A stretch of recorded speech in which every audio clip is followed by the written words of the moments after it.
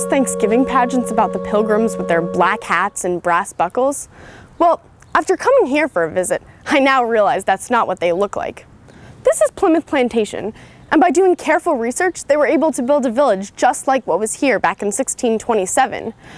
Enactors play the parts of pilgrims so that you can really feel what it was like back then. Much of what we think we know about them is actually wrong. Some of those crowded on the Mayflower did come for religious freedom, but others came in hopes of making money. Early on, they made a decision that has had a big impact on our lives today.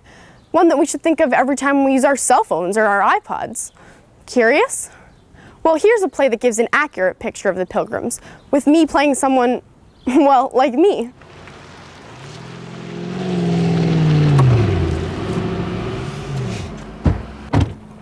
Wow, look at that. Why can't we have a car like that? Now, don't waste your film on that. My film? You know what I mean. Now, come on, let's get going. We're here to see pilgrims, not cars. Yeah, 1623, 14th of the spring, West David Thomas. So backwards. 1623. How stands the hour? There's 6 million hooks on here. Good day to thee. You've got to be kidding. I'm a pilgrim. If we're lucky, we'll hook up and chat with our ancestors, the Fullers. Haven't they been dead for like 400 years? Okay, that's Cape Cod Bay, and that is the meeting house, and I'm Samuel Fuller, the plantation surgeon. Surgeon, yeah, right. And wait, that's my house. No, that's my house. That's...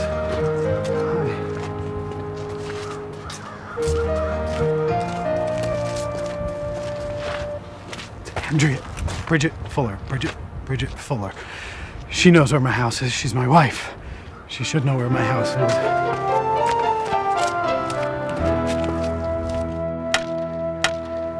No, Goodman, I have come here in hopes of making my fortune. Some of the others have come to build a separate church, but not me. Our London merchants have paid for our supplies and shipped us hither. We are bound to them by covenant, and so shall work together for them in common for several years. At the end thereof, we shall divide the land and our share of the profits. Sounds like apprentices completing a task for Donald Trump. Only that contract proved a miserable failure come 1623. Indeed. The results of which we need to pay attention to even today. We economists love you pilgrims. Dad, calm down.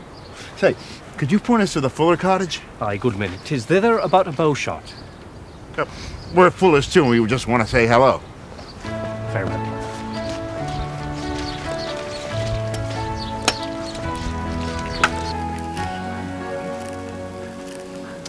As you can see, I'm about to see the hen in the pot.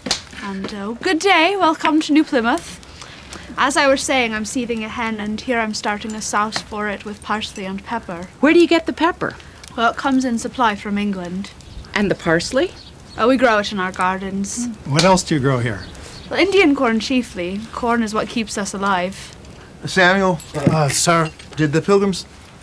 excuse me, did you own your own land, or do you share the property? Oh, no. We share the land. We share everything. It's always best to share, don't you know? You sure about that? Are you trying to get yourself fired? What? My husband is jesting. Well, don't you remember the harvests before I come over in the year 1603 and 20? 1,000 and... What?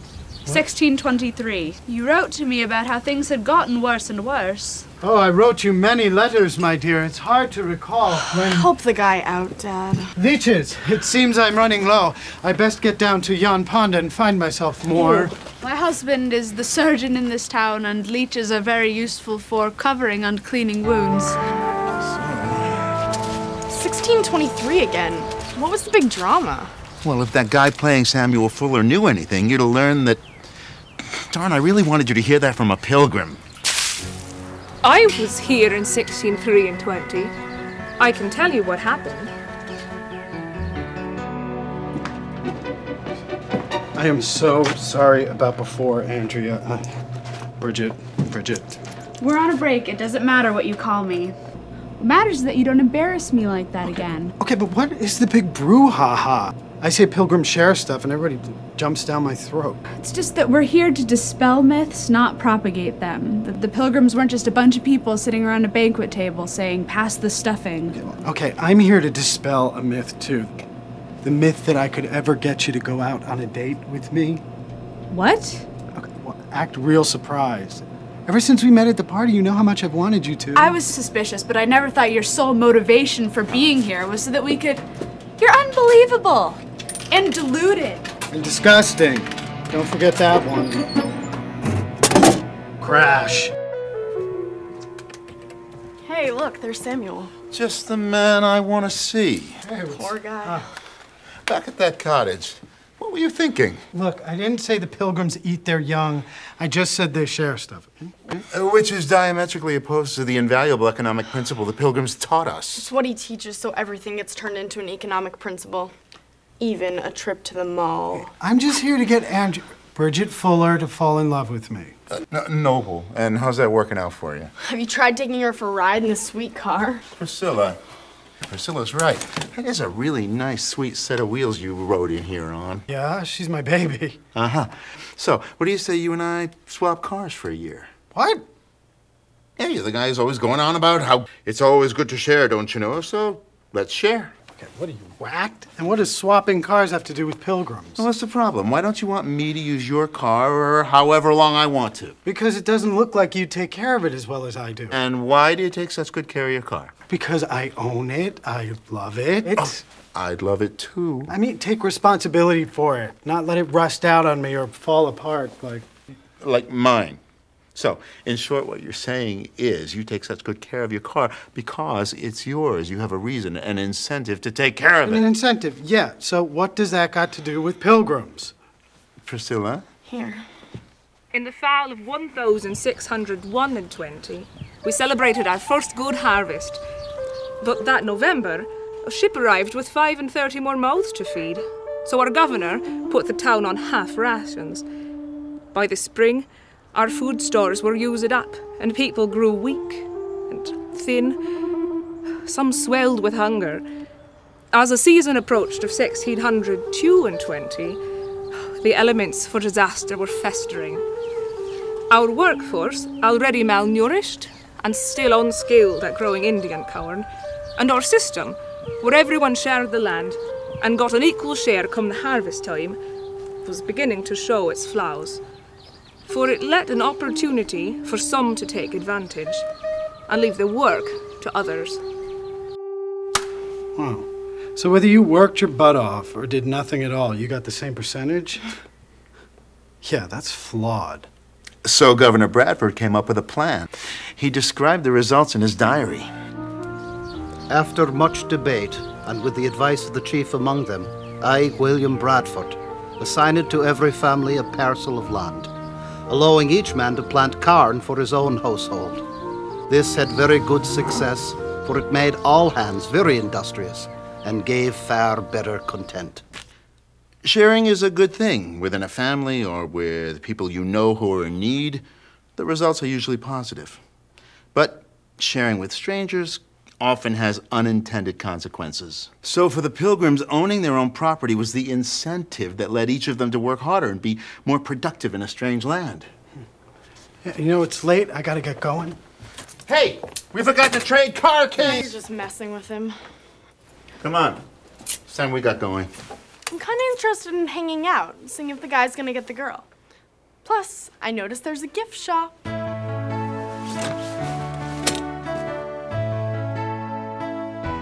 The relics of the hen we had for dinner have made a good broth for the supper I'm about to share with my husband. Samuel, could you remove those vermin from the table? Do you Pilgrims share everything? At first, we did. We thought it the only means to begin our colony, but instead it caused much confusion and discontent. And why is that, Samuel Fuller? Because it was thought unjust. There are always those who are willing to take advantage, let others do all the work. You know, leeches.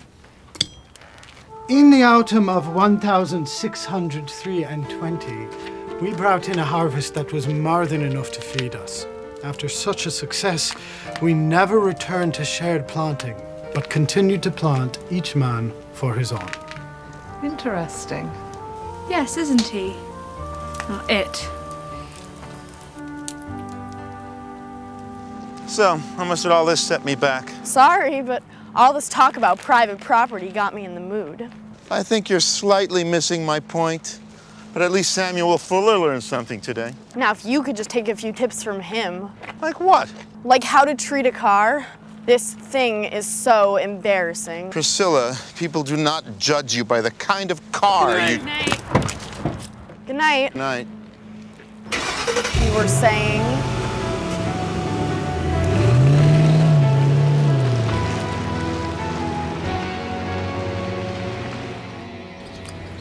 If I want to give something away, fine, but should I have to do all the work while some stranger who does nothing gets all the benefits?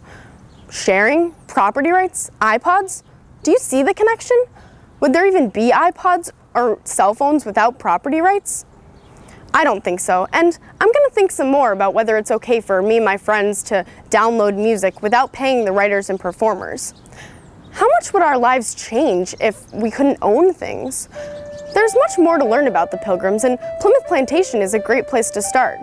There's also much more to learn about the impact of these ideas.